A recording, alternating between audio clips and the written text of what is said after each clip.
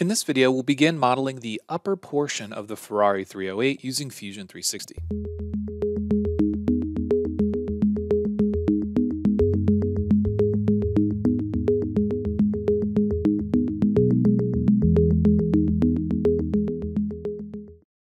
Hey everyone, this is Matt with Learn Everything About Design, and in this video we're going to carry on with the Ferrari 308 in Fusion. At this point, we've modeled pretty much everything from the sort of the fender line or ridge line down, and now we need to take care of the roof and the pillars and sort of connect it all together to get that Ferrari look. So at this point, we have some design decisions. We created the Ferrari with this sort of midline, and that's a standard practice I've seen done before where you sort of take what the middle of the car looks like and you extrude it out. And oftentimes it's used when building a car from multiple surfaces. And the reason it's done is because it makes it a lot easier to connect the edges together. Now, that's more of a traditional surfacing method, but it's something I wanted to approach on this car because it does have such a clear midline. And a lot of cars from the 70s and early 80s that were in this sort of category were very clear like that, right? So if you look at things like C3 or early C4 Corvettes, they have the ridges on the fenders and then sort of the midline just is straight across. Same thing when you look at, other maybe supercars like a Pantera or, again, some of those cars from that era, really the design was in the flares and the overall profile that you looked at from the top and the side. And the Ferrari is no exception to it. It's a beautiful car, but relatively simple lines. I mean, obviously, we've made this with pretty minimal level of detail, as opposed to like the Subaru, where we were working on adding all these little edges to get the creases. These supercars from the 70s had a lot more gradual curves and a lot less of those hard details. And part of it is design, part of it is manufacturing. So it does help us when we're modeling. But what we want to do at this point is first, we want to fix this front corner, and then we want to begin modeling the top. And I did mention that we have some design decisions that we need to make. And those design decisions are whether or not we're just going to take some of these faces and extrude them up and try to build the roof line, or if we are going to build it as a new surface and delete away what we don't want and attach it where we can.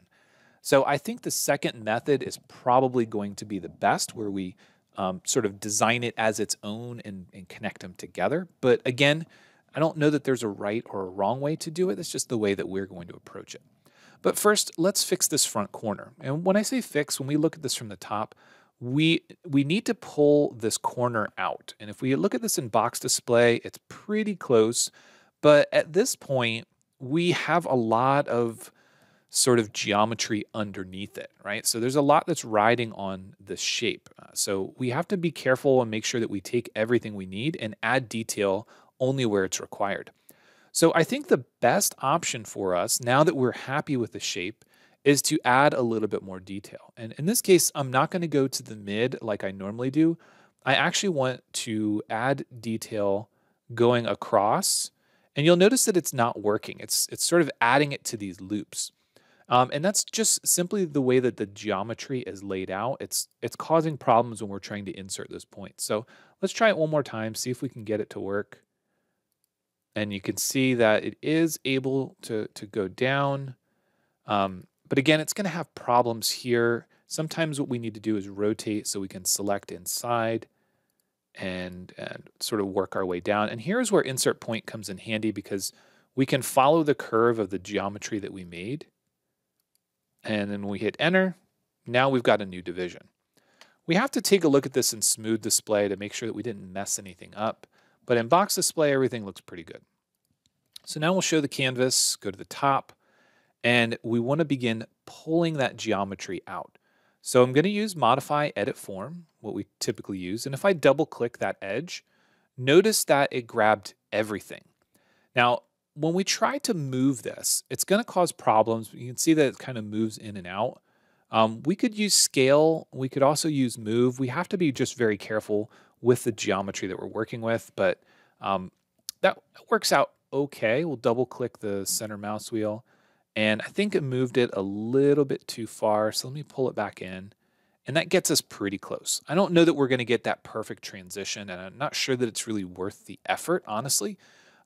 This gets us pretty close, but we can, we can certainly spend a lot more time to try to get it right. I don't think that it's necessarily worth it, but that is obviously something that we can spend time on.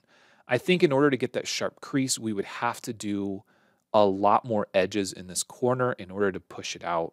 But I don't think it's really worth it, especially not in this video series. So the next thing that we're going to do is we're going to start building mainly we're going to start building the roof, and then we're going to work on the roof from there.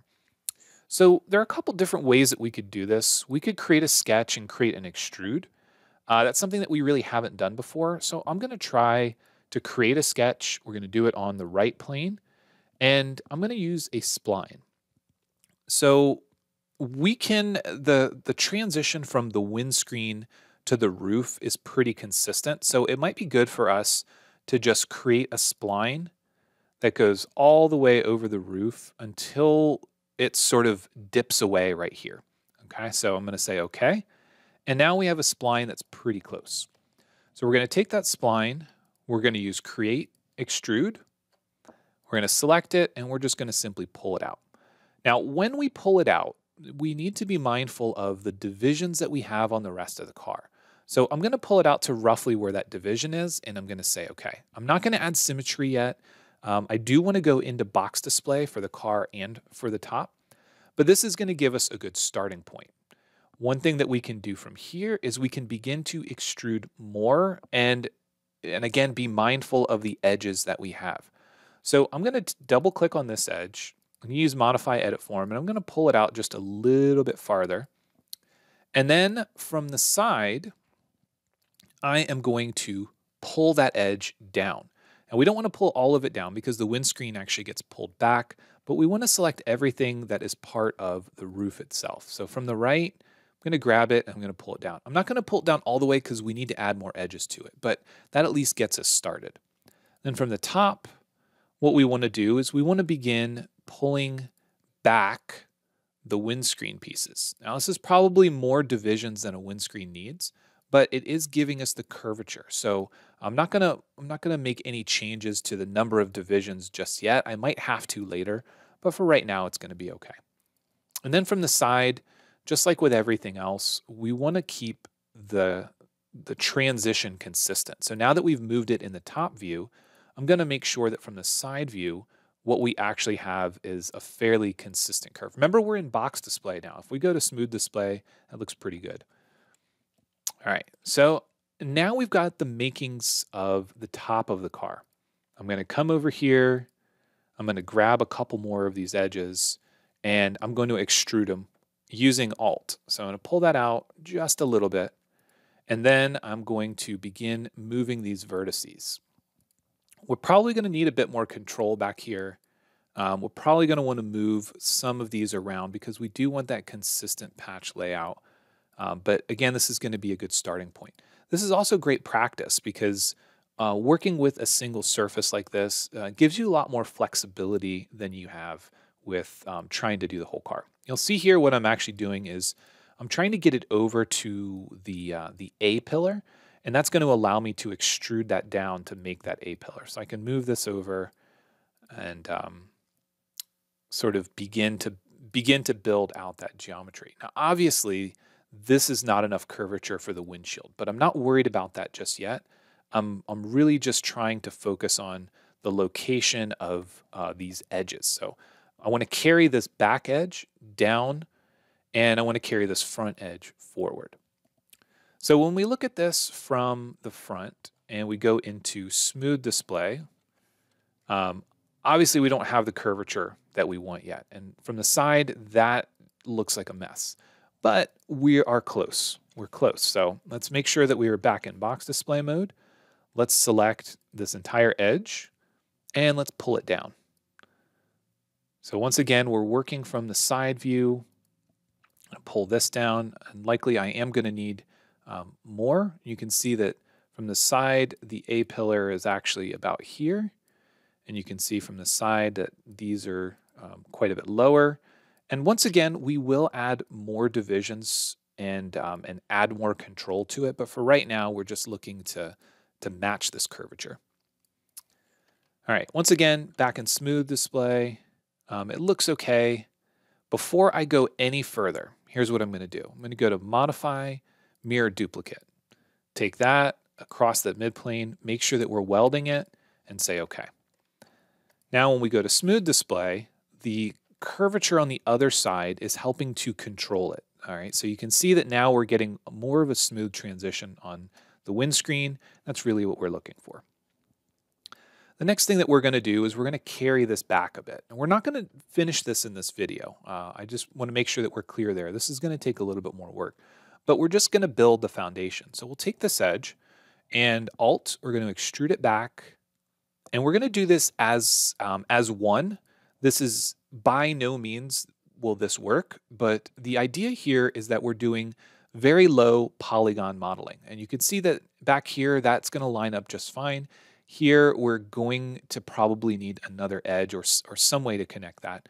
And then from the side, we want to bring that down to the right location. So we're going to start to pull it down and start to pull this down.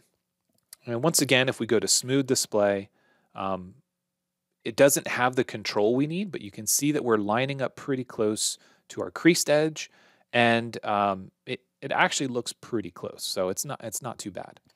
So back in box display mode, going to go to our top view one more time, and we are going to take the A pillar down. Now the A pillar is going to be a little bit tricky because we're going to need to divide it up based on the windscreen.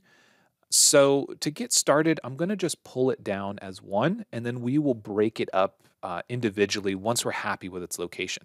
And this is really at the heart of low polygon modeling, is you want to do as little as possible. And so when I say as little as possible, I mean you don't want to add too many controls that are just going to make it more difficult. So this is pretty straightforward. The location of it from the top and from the side works out. When we view it from the front, it looks fine. So, so that's actually a pretty good result. So let's go ahead and bring the side back. And then this will give us something that we can ground to the body, and then we can use that to help control the windshield. So let's hide our canvases. Let's just take a quick look at what we've done. So I'm going to turn this to smooth display and this into smooth display. It's starting to look a lot more like a Ferrari. All right, so at this point, this is probably a good place to stop because it's going to take a lot more work to finish this off. So I don't want to spend too much time getting stuck in all the little details, because the interface between this and the rest of the car is going to take us some time. But we want to get the shape roughed in first with as little as possible, and then we'll connect them. So we're going to go back to box display, and before we finalize this, what I'm going to do is I want to double click or select that edge, and I'm going to go to Insert Edge. I'm going to put an edge in there. I'm going to do it one more time. Insert Edge. Noticing that 50% between the whole thing was the middle of the windscreen. 50% between here is that. And then if we repeat this one more time, 50% between there is that. So the consistency that we have on developing these patches to control the curvature is working. It's giving us the control we need, and it's avoiding having to create too many different pieces. Now we're just going to go weld vertices. We're going to move the windscreen to the A pillar, and that'll give us our curvature. So if we go to a smooth display, you can see that it actually has a crease here. So this edge right here is creased, and that's not necessarily what we want. So let's select it, modify, uncrease, and it moves the A pillar over. That's okay for now. If we look at it in box display, it's still fine. In smooth display, it moved it over. But from the front, very Ferrari-esque. From the side, very Ferrari-esque. We're getting a whole lot closer. So this is a great place for us to stop. Let's make sure that we do save it. And if you want to continue to play with this before the next video, then try to figure out exactly where changes need to be made to the shape to match the blueprint. And then in the next video, we'll talk about connecting them together to ultimately to make the rest of the body. So as always, thanks for watching. If you have any questions, please leave them in the comments, and I'll see you in the next one.